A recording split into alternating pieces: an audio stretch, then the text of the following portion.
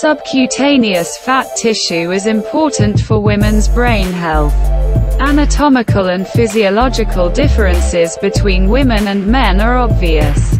However, their importance for the body still surprises us.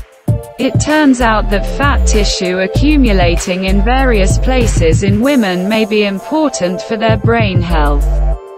Women are more likely to store subcutaneous fat in places such as the hips, buttocks and back of the arms. In turn, men are more prone to the so-called visceral obesity. However, recent research shows that the deposition of subcutaneous fat in women may protect against inflammation of the brain, which can lead to problems such as dementia and stroke. As we know, in women, fat tissue is rather subcutaneous and accumulates on their hips, buttocks and arms, while in men, most of it accumulates in the abdominal cavity, taking the form of the so-called visceral obesity. The latter is much more pro-inflammatory. Men are also at greater risk, at least before menopause in women, of related health problems such as heart attack or stroke. But is this due to the location of the fat tissue? Typically, such differences are related to hormonal balance and estrogen, but it is worth looking at this issue from a broader perspective. Some research that may shed new light on this matter was conducted on mice, which, as it turns out, are similar to humans in some respects. The similarity lies in the fact that female mice also have more subcutaneous fat tissue than male mice, and less fat located in the abdominal cavity. However, it was decided to investigate what effect this may have on inflammation that may threaten the brain. First of all, by examining mice whose diet was high in fat.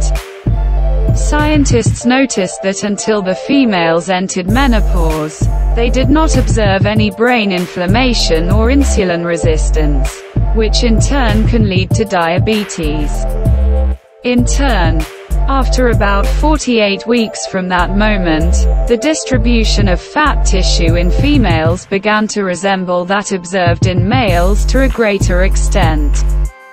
Then it was decided to subject the females to a procedure resembling liposuction, the aim of which was to remove subcutaneous fat tissue. The hormonal balance of mice was not interfered with in any way. The result was surprising, as these females began to see increased levels of brain inflammation, in a manner comparable to that seen in males. At the same time, their level of visceral obesity increased, as if fat tissue had been redirected there. However, the results in mice fed a low-fat diet were dramatically different. In their case, the removal of subcutaneous fat tissue early in their lives contributed only to a slight increase in the amount of fat accumulated in the abdominal cavity. However, no significant impact on their brain health was observed.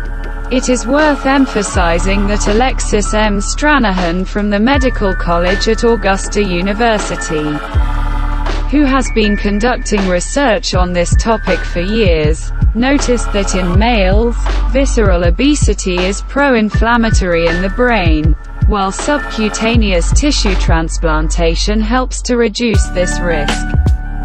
So this is another area where women probably have an advantage over men.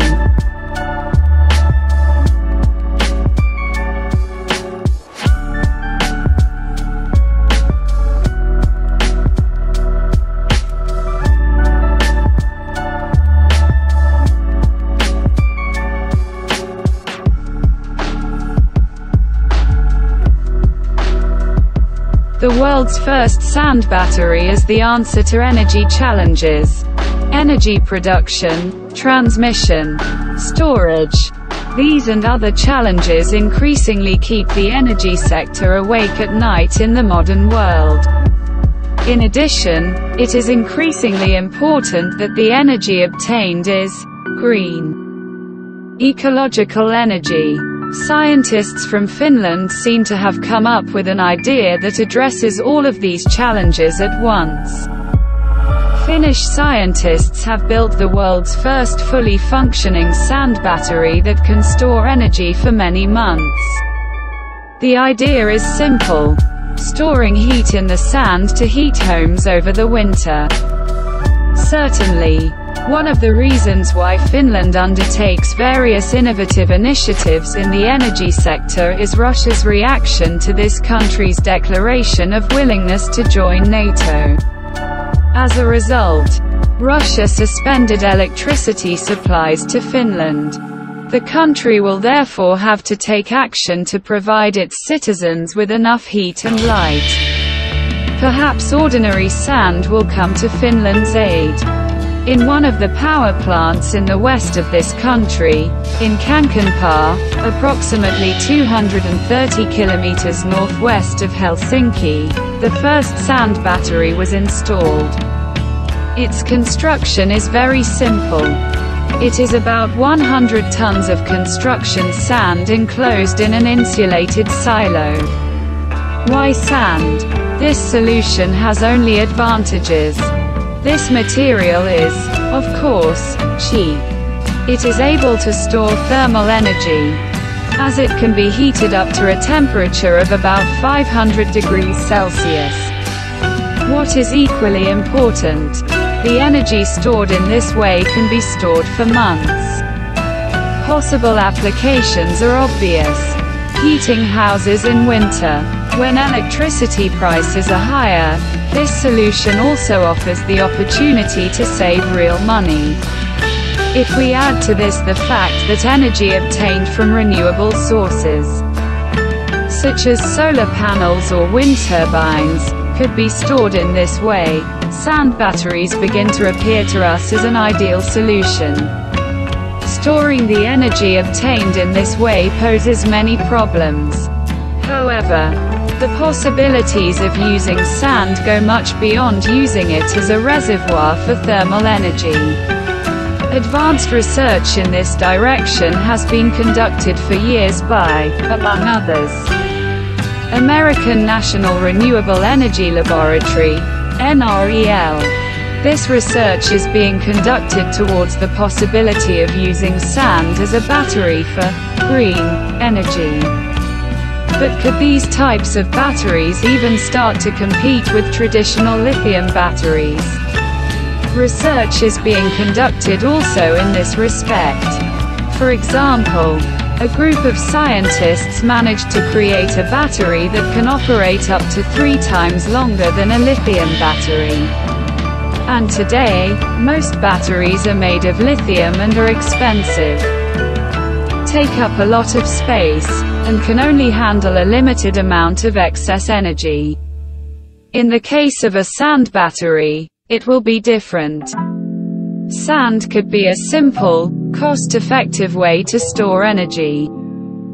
Every time there is a surplus of available electricity, we want to be able to bring it into our storage very quickly, says Markku Ullinen, co-author of the project and one of the founders of Polar Night Energy. The device was installed at the Vatajankoski power plant, which manages the district heating network for this area. The assumptions of Polar Night Energy look something like this. In the summer months, when energy is cheaper, the sand in the battery is to be heated with hot air to a temperature of 500 degrees Celsius. Sand is a very effective medium for storing heat and loses little over time. The authors of the invention claim that the device can keep sand at a temperature of 500 degrees Celsius for several months. In winter, when energy prices are higher, the battery releases heat, which is used to heat water into the heating network and then pumped to homes or offices. Unfortunately, converting heat into electricity is not very efficient, But long-term storage of energy in the form of heat is also a huge opportunity for industry, where the heat needed to produce pharmaceuticals or textiles is obtained from burning fossil fuels. For now, the Finns have a working, commercial system that is currently performing well. We should wait to see what it will look like in the future.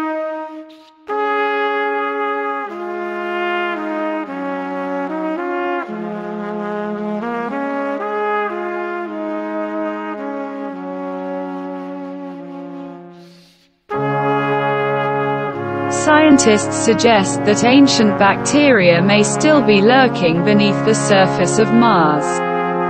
In new experiments, scientists simulated the Martian environment to see how long dried and frozen bacteria could survive in these harsh conditions.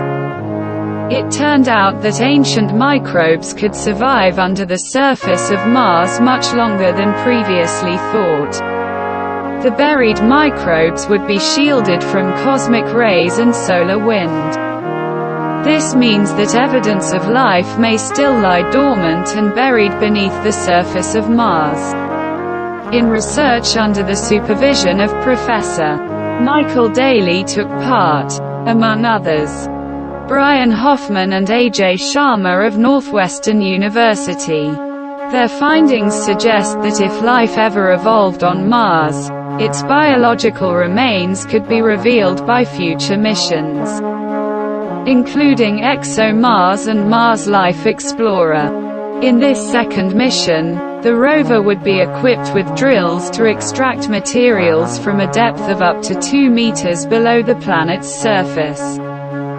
Scientists have previously proven that certain strains of bacteria could survive on Mars despite the planet's harsh environment. Therefore, there is a risk that future astronauts and space tourists could inadvertently contaminate Mars with Earth's bacteria. We concluded that terrestrial contamination on Mars would be essentially persistent, over timescales of thousands of years, Hoffman says. This could complicate scientific efforts to find life on Mars. In turn, if microbes evolved on Mars, they may be able to survive to this day. This means that samples from the red planet may pollute the Earth, he explains. The environment on Mars is harsh and unforgiving. It is dry and frosty, with temperatures reaching as low as -63 degrees Celsius in mid-latitudes. Mars is also constantly bombarded by cosmic radiation. To investigate whether life could survive under these conditions, Daly, Hoffman and their colleagues first determined the limits of the survival of microorganisms under ionizing radiation. They then exposed 6 types of Earth bacteria and fungi to a simulated Martian surface, frozen and dry, and exposed them to radiation that mimicked cosmic rays. Researchers found that some Earth microorganisms could potentially survive on Mars on timescales of hundreds of millions of years. Scientists have found that one hardy microorganism, Deinococcus radiodurans, sometimes called the Conan bacteria, is particularly well adapted to surviving the harsh conditions on Mars. In novel experiments, the bacterium survived massive doses of radiation in a frigid, barren environment. The team also assumed that bacteria could exist under the surface of Mars. To do this, he exposed the microbes to much lower doses of radiation than what occurs on the planet's surface. It turned out that bacteria can withstand radiation and survive under the surface of the red planet for up to 1.5 million years buried at a depth of only 10 centimeters. If the bacteria were at a depth of 10 meters, the radiation would not harm them for up to 280 million years. This means that if a colon of the bacteria-like microbe evolved at a time when water was last flowing on Mars, its living remains could still lie dormant deep beneath the Martian surface. Although D-radiodurans buried beneath the surface of Mars has not been able to survive in a dormant state for the estimated 2 to 2.5 billion years since liquid water disappeared from the red planet. Martian environments are regularly altered by meteorite impacts, Daly explains. We suggest that periodic melting could allow for intermittent repopulation. Moreover, if Martian life ever existed, its macromolecules and viruses would survive much, much longer, explains the scientist.